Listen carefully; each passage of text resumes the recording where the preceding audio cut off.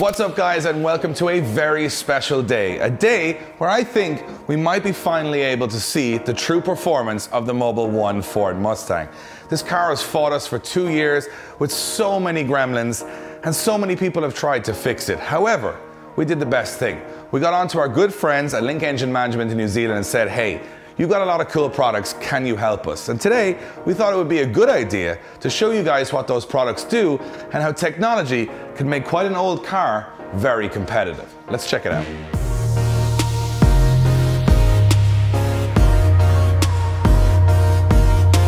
I'm here with Robbie Thornton in Trackday Performance. Robbie, I've been racking my brains for 2 years in this car. I love it, but it's causing me so many issues. There's been misfires, it doesn't fuel right sometimes, the throttle response is quite slow, and then add that to the fact that it's a big car and left-hand drive, it's just become a bit of a handful. So we got in touch with the guys from Link and they suggested a lot of parts that you've been fitting to the car. What are they and what do they do? I know there's going to be a lot of computer wizardry going on inside, but on the outside I presume there's a lot that needs to be feeding that information. Yeah, very true. So yeah, so it got one of the latest Link ECUs, but that's no good if the sensor suite on the car is no good. So what we did was we assessed the sensors on the car, and some of them were suited to the original OEM engine management only. So what we did was we asked Link for the correct sensors. So we fitted 3 and a 4 bar map sensor. One of them actually reads the boost pressure before the throttle body, and the other one reads the boost pressure after the throttle body. While we don't run anywhere close to that amount of boost, it allows us to measure possible spikes, which can happen in transient conditions when the throttle, especially when drifting, when you're on and off the throttle really suddenly. So you have this huge supercharger blowing a huge amount of boost into here, and when the throttle's wide open, the engine's eating the boost as fast as the supercharger can pump it, but all of a sudden there's a dam, which is the throttle body suddenly shuts, so you get a massive boost spike. So we just log that and we deal with it. There's a few little tweaks the ECU can do to the fueling, so when you open the throttle again and there might be some of that spike left, it deals with it in a more, let's say, refined manner than the OEM system, which was only measuring airflow way far down the system from the engine. So it improves the throttle response, the accuracy of the fueling, and the overall safety. Along with that, we fitted some pressure sensors. There's a fuel pressure here and an oil pressure down there, and then there's 3 or 4 other temperature sensors you can't see, and some exhaust and gas temperature sensors and lambda sensors. So you're saying that these sensors, I mean, obviously the sensors that come in the car aren't specifically made for an ECU that's trying to calculate a lot. I suppose, from my perspective of what I'm hearing, the more information you have and the more variable everything is, you can use the technology in the ECU to adjust a lot more stuff. Yeah, absolutely. Like the more info you have, the more you can do with it. So if you're lacking a certain piece of information on where the engine is seeing load or temperature or a combination of both, you can't accurately tune it. You can't bring it close to a safe, sometimes you run close to the safety margin where you don't want to go over the margin. If you've loads of extra data, you can run right up to that margin and you never go over it, so you never harm the engine. People talk about safe mapping and all this, and there's no such real thing. There's always a compromise. If you decide you want to reduce the horsepower on this, but you want to keep the same boost pressure, you end up winding back the ignition timing. Well, that has a massive side effect, is it makes the exhaust gases really hot, and that makes the exhaust valves really hot, the exhaust headers really hot, but that blowing exhaust valve then heats the next fuel charge, and it has a very detrimental effect on the next engine cycle. So this, safe mapping and stuff, really you need to tune an engine to run at its optimum and safe optimum, which is the correct air-fuel ratio and the correct timing, and then it will be at its safest, and that is where it will produce probably the most horsepower. Sure, you can go 3 or 4% leaner on the fuel if you want to be really risky to get another 3 or 4% power-wise, but that's not what I would be talking about now. I'm just talking about running it properly. Because this is drift cars especially are run at such an extreme. They're on and off throttle, full throttle, off throttle. A lot of other motorsports, you'd never really come on and off throttle to that level. So I suppose having everything 100% is the most important thing, and reliability is key, especially when I don't want to be blowing up my engine all the time. So I'm really happy that we have all this control within the engine bay, now feeding back to the ECU. So now I want to see the fun stuff, which is the actual ECU from Link Engine Management, and all the stuff that controls it. Because the stuff that was in there was cool, but it was a little dated. I feel we've got a lot more toys to play with now. We want to check it out. Absolutely. Okay, Robbie, we're on the inside of the car now, which I'm really excited about because we've got a brand new digital display from Link Engine Management, which I've heard is pretty fancy and can do a lot of cool stuff that the normal car couldn't do. Oh yeah, sure. So your car had an old stack unit, which was like 80s based, which just had an analog rev counter and a couple of temperature displays and like one red light or something, but this a full color 5-inch display. It takes all the parameters from the ECU via CAN bus, just basically over 2 wires appear in the dash. You can press multiple different buttons to get different pages. You can set up, I don't know, up to 20 different pages just to show you the actual data you need to see at a time, because when you're driving, actually competitively, you really only want to see data when it's a problem.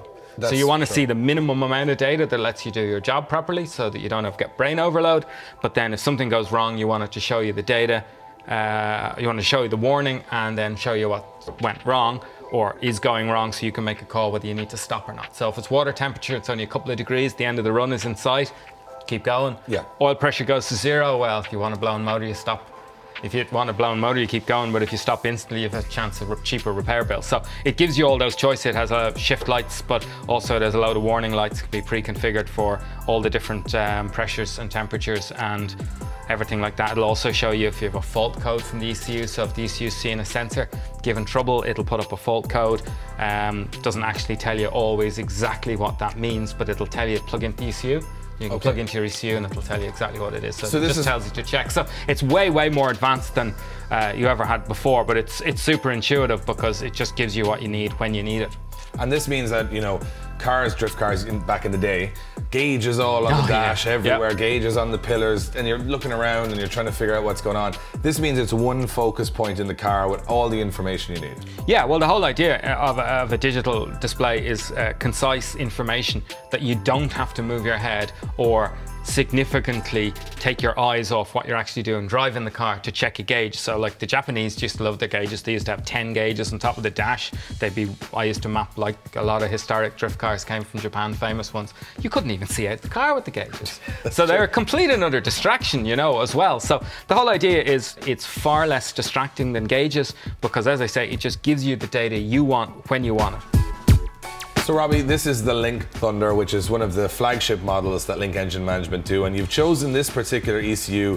Why in this car? Why this model for this car? Okay, well, really speaking, this model for this car, as we said earlier, this car has got quite a complex modern V8 engine because it's got 4 variable cams, 8 injectors, 8 direct coils, drive-by-wire throttle, and a host of other modern features. So it has a lot of data that goes into the ECU and comes out of the ECU, and this Thunder ECU has the most pin count. It's the big daddy in their family, so it's got the most number of pins in and out, and pin count in an ECU is sometimes just as important as software. And like the little Link Atom, the base unit Link cell uses exactly the same software and strategies as this, but it just doesn't have enough pins. Really, we picked this because it has the pins. Also, this one has built-in lambda control, twin lambda, so it's got twin LSU 4.9s into it and 2 thermocouples as well. What's the advantages that putting a Link in over the standard OEM is going to be able to do to this particular car and its performance? Well, one of the biggest advantages in my eyes is that you have live tuning. So most OEM units are flash-based, so you make some changes, you send them to the ECU at the engine off, you start the engine, you do some tests, and then you see the results, then you go back, you do more changes, and that process actually is very slow, where with this is live tuning. So literally we can put it on the dyno, and as we're at a certain RPM or load range, we can change the fueling, change the timing, immediately see the result. That's a really better way to tune for the engine's sake as well, because the chances of being ever at a position where you got something a bit wrong or that the engine doesn't like is for a much shorter time than the other way of flash tuning. I understand. And then of course throttle response can be, that was something that this car was a bit lazy when you came on the throttle. That's something you can change in the ECU as well? Well, yeah, the drive-by-wire response on a motorsport ECU like this is always going to be better because it tries to operate the throttle as fast as the throttle motor can actually go. OEMs often try to restrict the rate of change of the throttle motor for reliability and warranty issues and a whole lot of other things. And while you can reflash some of the data in them, they're still always going to be harken back a bit to the road car OEM warranty stuff where they try to hold the engine back for certain reasons, you know, that they've done thousands and thousands of cycles of testing and realized if they pull it back 5% it lasts, you know, 250,000 miles. But in racing you're not really looking for that. You're looking for it to be reliable. If the part wears out over, you know, 50 races, it's not the end of the world to most racers. They want the speed, they want the throttle response, they want the aggression that it can get. So, you know, we wind everything to the max with the safety limit involved. Awesome. Well, We've checked out what's under the bonnet, we've checked out the display, we've checked out the Thunder ECU.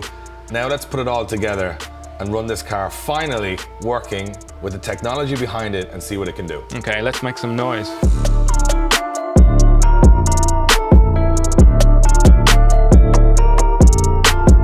So we fitted all of the fancy and amazing Link engine management software, the dash, the Thunder ECU. Now it's time to see what all of that does to the performance of the Mobil 1 Mustang. I'm gonna put these on because it's about to get loud.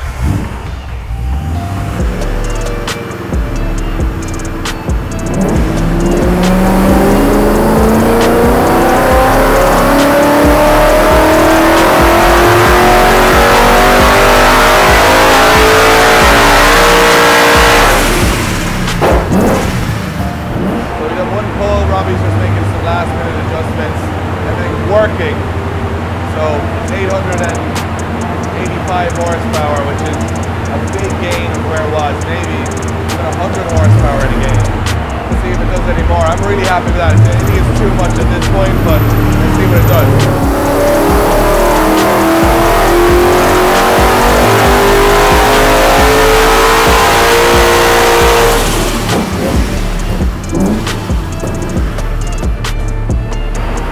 Happy with that. 888, a lot of horsepower in a drift car, a lot of torque, makes flames, insane. This thing is going to be a beast to drive on track. Robbie? Charger felt slipping. I'm happy with 888. Yeah, but what happens is it gets hotter, the boost drops a bit, it's gone down to 745, 750. When it's colder, the belt gets more of a grip, maybe it can be tight. For drifting over 2 runs, it probably wouldn't get super. You won't notice 40 horsepower. It's like 0.5%, 3%. Right? Awesome. It's Thank good. you, Robbie. No problem. Thank you. There you have it, guys. I could not be happier. Finally, my dream car, the Mobil 1 Mustang, works perfectly and better than it's ever worked before. Put in all the Link engine management stuff. We got much more data back to the ECU, which is the Link ECU Thunder. You can see all of that now on its display on the dashboard. And the car made 888 horsepower. It could have made more, but the supercharger belt was actually slipping. It was moving that fast, so we couldn't get any more out of it. But that, for me, is plenty. So it goes to show, if you've got issues, if you've got gremlins, if you've got problems, if you've got an unusual car, get onto the guys at Link Engine Management and the guys here in TDP, because this thing is now a beast. And I can't wait to strap in and see all those changes and feel them on the track for myself. Shout out to the guys in Motorsport 56, Ryan, who just put an amazing exhaust on the car, which makes it sound good, a little bit quieter for track use. And I'm pretty excited that it now makes flames, really, really big flames. Should I tell them about the flames? Really big flames, which probably doesn't mean anything, but looks cool, so I'm happy with that.